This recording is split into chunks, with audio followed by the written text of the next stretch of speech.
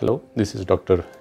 Sudhakar Reddy, Consultant Orthopedic Surgeon, Continental Hospitals, Hyderabad. Today I am going to talk to you about a painful condition in the shoulder called frozen shoulder.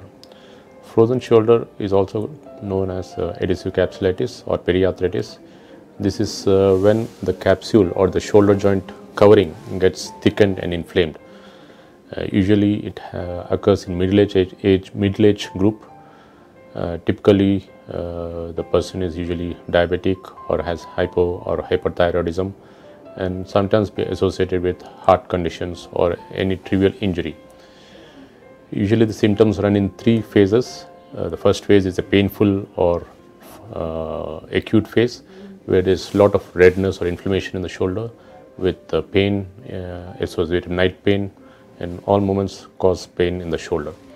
This is followed by a frozen phase where the pain gets reduced but the shoulder becomes stiff. This can run for another 6 to 8 months.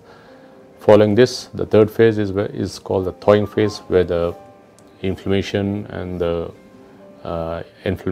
acute episode gets resolved and the adhesions resolved, and then they get movements back.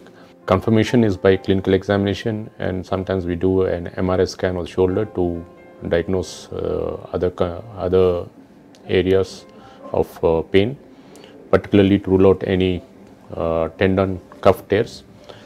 If the diagnosis is confirmed as a frozen shoulder, the first line of treatment will be painkillers and usually a course of physiotherapy, where they do pain management with local modalities like IFT, ultrasound, and followed by mobilization of the shoulder. If the acute painful phase or movements doesn't get improved with these measures, sometimes we give intraarticular steroid injection, or sometimes we dilate the shoulder with some fluid to release the adhesions. Sometimes when the movement doesn't get better, we do what we call a manipulation under anesthesia, or pass a camera in called arthroscope, and then release the adhesions called arthroscopic adhesiolysis.